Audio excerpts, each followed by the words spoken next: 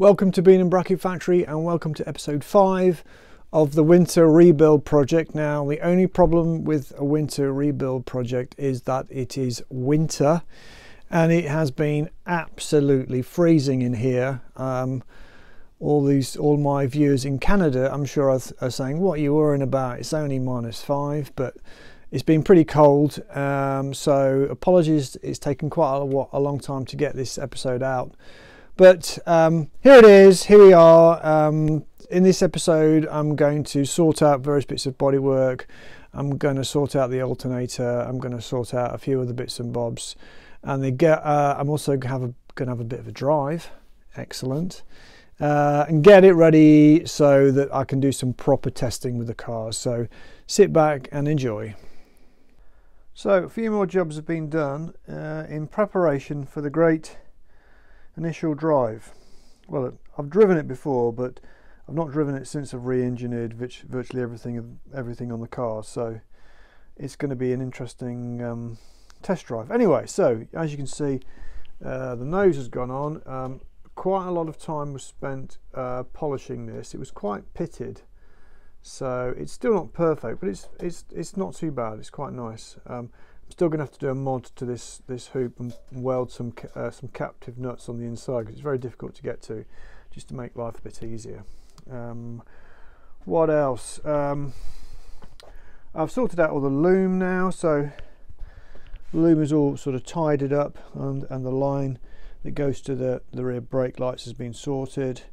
The seat, I've actually had to cut a gap just there in the seat because the torque tube was hitting the back. So if you just push that back, you can see the edge of the torque tube, and there's a little bit taken out the back of the seat here, but by the time it's all put down, makes absolutely no difference whatsoever. So that's fine.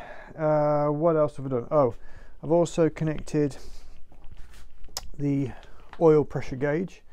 So silver soldered up these nipples onto this 1/4 inch pipe.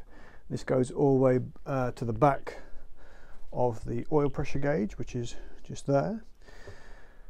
So that's about it really. A few other little bits and bobs, but nothing major. So without further ado, I'm going to take it out of the garage, and I'm going to start it up and have a walk around and see what it sounds like when it's running.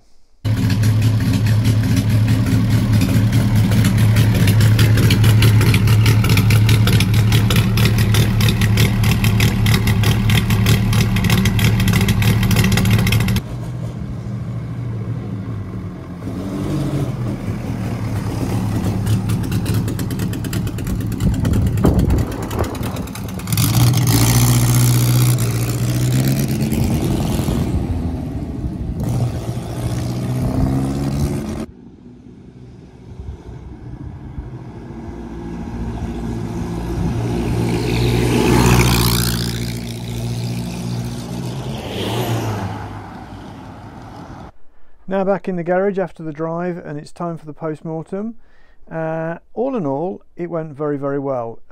It handled very nicely. The steering was light and responsive. It didn't want to weave all over the place. It totally transformed, to be honest. I did get back and notice that some of these were loose, which wasn't very clever of me, so they're all tightened up again now. So that was successful. Now what next? Well, I want to fit a really much more powerful engine there, but before I do that, I've got to put the bonnet on. I've got to put the side panels on, and I've got to put the bonnet on. Now the bonnet, I did have some cork on here, and the aluminium bears on the cork, but what I'm going to change it, and I'm going to put some leather straps on there and on there, which means drilling some holes and fitting it with rivets. So I think that's the next step. Put those straps on, put the side panels on, polish them, make sure the cutouts are all right for the track rod, which was fantastic, by the way. I've not even set up the tracking. It just feels fantastic as it is. So sort out the bonnet and the side panels, and then I can probably take it for a more substantial drive. So let's get cracking. So I'm just cracking on with this leather strap, and this is my old seal. It's actually made out of cork, and it kind of worked all right. It was actually sort of self-adhesive. You kind of peeled the back off it and stuck it on, and it sort of worked, but it sort of bunched up. So I'm going to use leather. I'm using leather instead. Bought this leather strap. I'm using these, they're called bifurcated rivets, brass, solid brass. You put them through and you bend over the tabs. So actually done the first one, so this is what it looks like. I've only got 3 of these rivets, one in the middle and one at each end. There's actually 2 strips of leather to get the required thickness, and down here I've just shaved it. Excuse my thumb, I smashed it with a hammer. I shaved it so it's tapered down and it gives you the right thickness. So that's the first one done. I've got to do this one now. This one's slightly more complicated because it's actually it's going to be 3 layers. It needs to be quite deep to get everything to lined up properly. So a bit more work on this one. It also needs a little cutout for the side panel, so I'll get cracking on that next. So I've done a bit more on the front, and I've fitted this first layer of brown leather strap, but I've run out of flipping materials, and I've ordered some off eBay. I've not ordered some yet. The shop's not even open until New Year, so what I'm going to do in the meantime is start another little project, and that is to fit this alternator about there. So as it stands, this car doesn't have a charging system. It's got no dynamo, obviously. That's been removed, dynamo delete. So this is a little alternator off a Kubota tractor, 12 volt AC output. So I'm going to do a little mini project on installing that, making a bracket, etc., getting it working. So that's next. So there it is, one alternator, as if by magic. So I had to make the pulley, and which runs off the camshaft, and also the bracket which mounts to the dynamo housing. Obviously it has no dynamo. And then wire up the loon, wire up the regulator and rectifier, and hook it all up. So that, if you want to know about that and how I did it, then there's another video. I'm not quite sure what sequence I'm going to release it, but there's either another video or another video coming, and the timing's quite good because I've now got in the post some more leather, which means I can finish this job and I can put all the bodywork back on. So I'm going to start cutting that up and gluing it on there. So this leather work is now done. I've glued on these 2 extra pieces, and I've put this rivet on here, which is basically filed flat and is just below the level of the leather. So that should be fine. But you'll also notice from this picture there's no top hose here, and that is because up until now I didn't actually have a working temperature gauge, water temp gauge. And I've got this sender here, and this needs to go into the system. Now ideally it will go into the rad, but I don't really want to take the rad out and start soldering or brazing anything to it. So what I'm going to do is make an adapter that fits in this tube here, and has this sender going into the side of it. So that's what I'm going to make next. So off to the bench. Over at the bench, and the starting point is this brass hex bar. So I chopped a lump off, and I had 2 bits, and I started to work on this first bit, and I realised it was the wrong bit. It's too long, so this is the next bit. So what I've done is I've turned it down. So these, obviously I'm going to cut the pipe and stick it in, and this hole here is for this, and I'm basically going to silver solder that onto there like that. And the reason it's off center is because I've left space for another hole which will go just there, so I can have this temperature switch in it. So this is a switch that operates, I think, at 85 degrees, it will basically create a path to earth. That's how the switch works, so that you connect it up in series with your fan, and when it goes to earth, it switches the fan on. Now this is a 1/8 NPT fitting, and I have these this tap here, 1/8. It's a tapered tap, and I need the right drill size for this, which I don't have, so I've got to order it. So what I'm going to do is I need to do a bit more work on this. It's currently got a wall thickness of 3mm. It's a bit chunky, so I'm going to take it out to 2mm on the lathe, and then I'm going to silver solder that in there. A bit more about silver soldering later, as a difference between normal soldering, and then I'll probably stick that on the car, and when the drill bit comes, I can drill and tap that and stick that on until a later date. But it'd be quite nice to get a working temperature gauge. So a bit more lathe work on that needed, I think, now.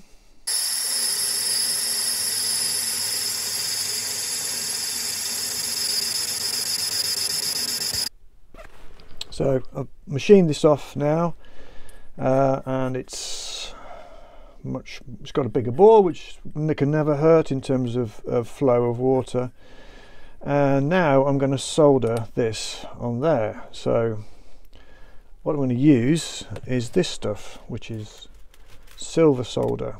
Now this is plumbing solder, and this melts at below 400 degrees C, whereas this stuff is more like 600 to 700 degrees C. I think it says on here 630 to 660, and this is significantly stronger, so I want to get a nice good strong bond here so it doesn't break or fall apart. So it's nice tight close fit, and what I'll do is I'll put it down, put some bits of solder just on the join there, so when I'm heating it up I know when it's getting to the right temperature, because the solder will start to suck in. And when that does happen, what I'll do is just feed a little bit more solder into there and get a nice tight joint. So I think that's what we'll do next. It's currently about -5, so it's going to take quite a lot of heat to get this solder running. The whole job has got to get up to sort of 600 degrees, 650 degrees. So that's quite a lot of energy needed to heat this. It's quite a lumpy, chunky bit of brass. So it's going to take some time. That. Let's crack on.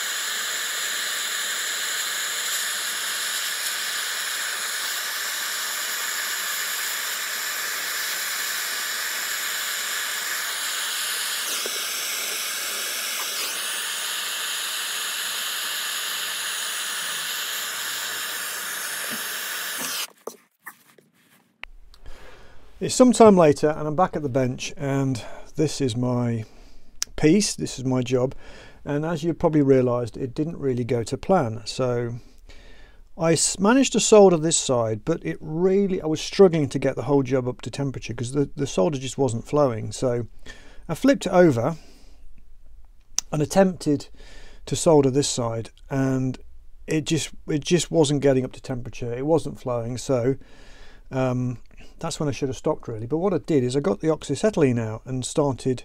I thought I'll just give it a blast of that, I'll get it to flow, it'll be all good. What I did was actually melt the brass. The brass melts at 900. I melted the brass, and that's when I thought, right, I must stop what I'm doing, which I did. And it was a right old mess. The whole job looked like a disaster, like a big run of brass down here. It was terrible. So I cleaned it all up. I warmed up my gas bottle because I was losing it was a double whammy really. A, it was so cold that the job was cooling down, and B, because the gas bottle was cold, the pressure wasn't high, so I wasn't getting a big enough flame. So what I did is basically go indoors. I went into the kitchen, much warmer in there, warmed up the gas bottle, set it all up again, and resoldered it. And I could, you could clean it up a little bit just there, but I mean, it's purely cosmetic. And to be honest, I've already invested quite a lot of time in that piece, so I think that'll do for now. I will stick it on the car, put the sender in there, connect it all up, make sure that it doesn't leak and the temperature gauge works, and then I can move on to the next thing, whatever the next thing might be. I still need to put the other bit in there, but I'll do that when I've got the right tools for the job. It's always quite useful to have the right tools for the job, isn't it? Anyway, I'll stick that on the car now. So that's the adapter and sender fitted. I've topped up the tank. Doesn't seem to leak, but the truth of the pudding is in the eating. So time to start it up and test it and see if we can get it at temperature.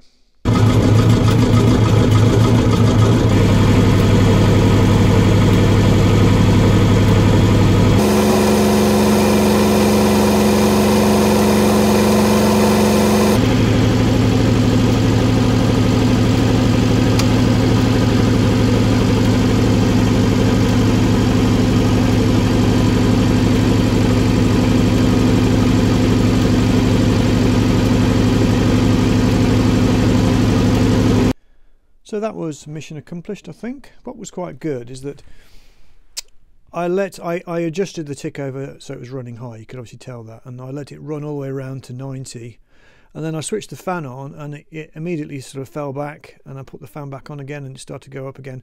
So you can see that how useful it would be to have a thermostat in there to control the fan.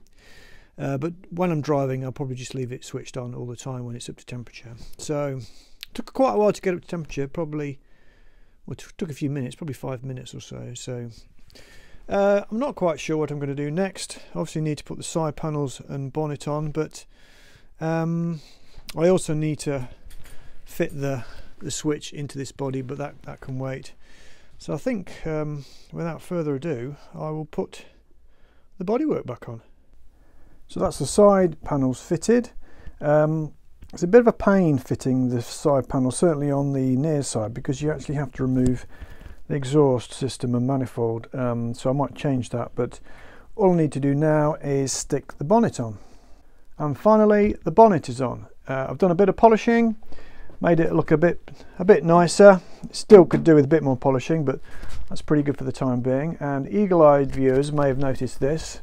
This is a little piece that I've made that slips between the manifold and the tailpipe, and it's a lambda sensor port, and you plug in one of these things, which is an air fuel ratio meter.